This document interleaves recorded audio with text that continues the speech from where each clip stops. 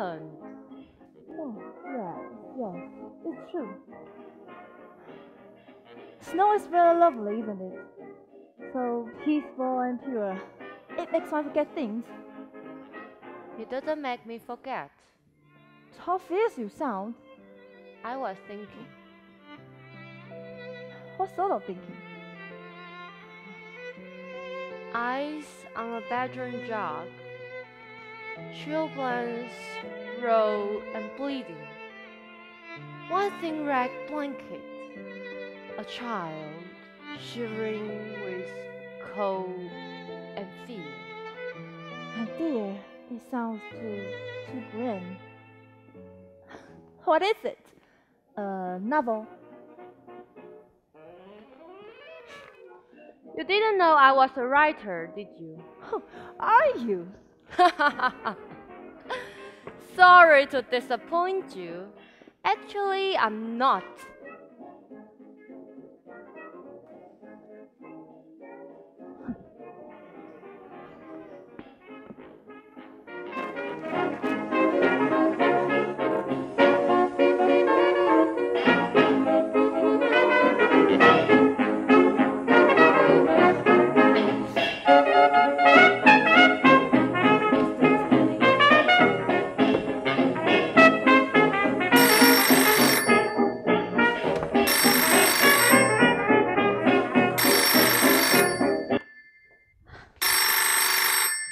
Yes? Yes. This is Monkswell Manor Guest House. What? I'm afraid Mr. Ralston can't come to the telephone just now. This is Mrs. Ralston speaking. Who? The Berkshire Police? Yes. Yes, Superintendent Hockman. But I'm afraid that's impossible. He'd never get here. We're snowed up. Completely snowed up. The roads are impassable and nothing can get through. Yes.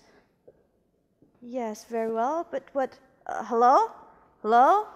Hello? Molly, do you know where there's another spade? Charles, the police...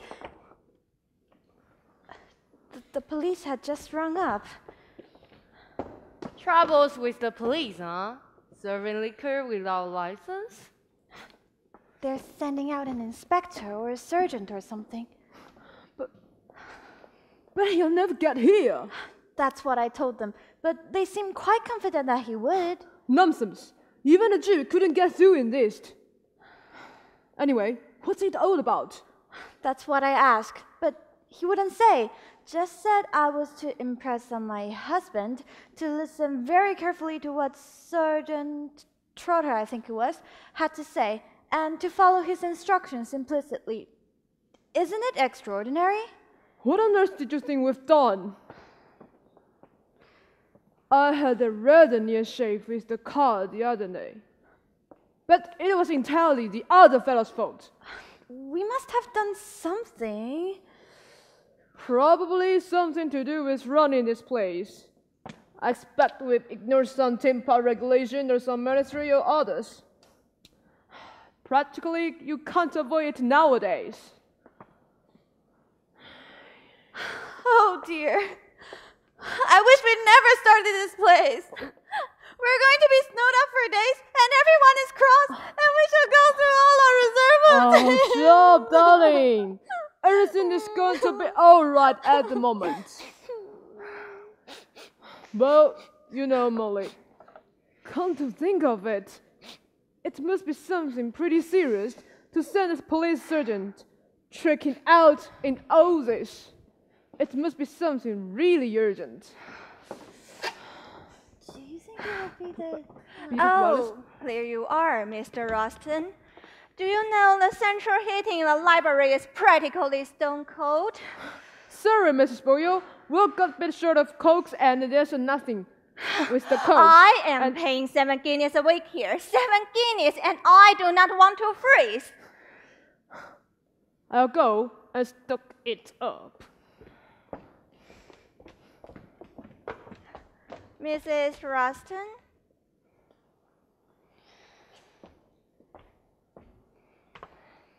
if you don't mind my saying so. That is an extraordinary young man you have staying here. His manners, his ties. And does he ever brush his hair? He's an extremely brilliant young architect. I beg your pardon. Christopher Wren is an architect. My dear young woman, I've naturally heard of Sir Christopher Wren. Of course, he was an architect. He built temples. You young people seem to think that no one is educated but yourselves. I meant this Wren. His name is Christopher. His parents called him that because they want him to be an architect. And he is, or nearly one. So it turned out all right. Sounds a fishy story to me. I should make some inquiry about him if I were you. What do you know of him? Just as much as I know about you, Mrs. Boyle, which is you are both paying us 7 guineas every week. That is really all I need to know, isn't it? And all that concerns me. It doesn't matter to me whether I like my guests or whether I don't.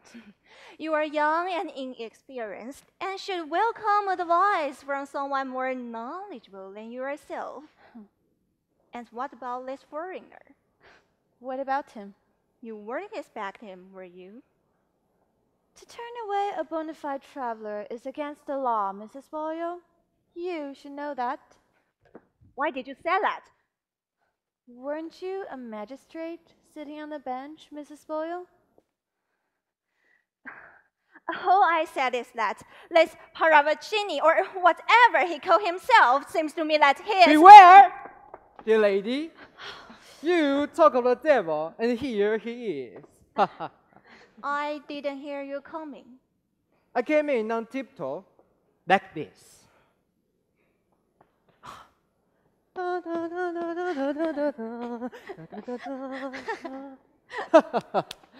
Nobody ever hears me if I do not one man two. I find that very amusing. Indeed. Now there was a Well, young lady. I must get on with my letter. I'll see if it's a little warmer in the drawing room. Oh, my charming hostess is upset. What is it, dear lady? Everything's rather difficult this morning because of the snow. Yes. Snow makes things difficult, does it not? Or else, it makes them easy. Yes. Very easy. I don't know what you mean. No. There's quite a lot you do not know. I think, for one thing, that you do not know very much about running a guest house. I dare say we don't, but we meant to make a go of it. Bravo! Bravo! I'm not such a very bad cook. You are, without doubt, an enchanting cook. May I give you a little word of warning, Mrs. Lawson? You and your husband must not be too trusting, you know. Have you references with this guest of yours? Is that usual? I always thought people just came. It is advisable to know a little about the people who sleep under your roof. Take, for example, myself. I turn up saying that my car is overturned in a snowdrift. What do you know of me? Nothing at all. I may be a thief, a robber, a fugitive from justice, a madman, even a murderer. You see, and perhaps you know just as little of your other guests. Well, as far as Mrs. Boyle goes, she thinks that The drawing room is far too cold to sit in. I shall write my letters in here. Allow me to qualify for you. Mrs. Dawson, is your husband about? I'm afraid the pipes of the downstairs cloakroom are frozen. Oh dear, what an awful day. First the police and then the pipes. Please? Police, did you say? They rang up just now to say they're sending a surgeon out here. but I don't think he'll ever get here. And the prices. Hallucination is in the matter? I hear the police are only we're here. Why? Oh, that's all right. Nobody will get through in this. Why? The drifts must be 5 feet deep. The roads are all backed up. No one will get here today. Excuse me, Mr. Barbaccini. May I put this down?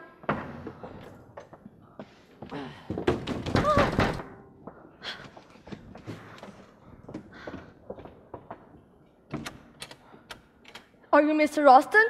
Yes. Thank you, sir. Detective Sergeant Trotter, brochure, please. Can I get these skis off and store them somewhere? Oh, go around that front door. I'll meet you. Thank you, sir. I suppose that's what we pay our police force for. Nowadays, to go around enjoying themselves at winter sports. Why did you send for the police, Mrs. Lawson? But I didn't. And, oh, where did he come from? He passed the drawing room window on skis, all over snow, and looked terribly hot. You may believe or not, but that man is a policeman. A policeman skiing!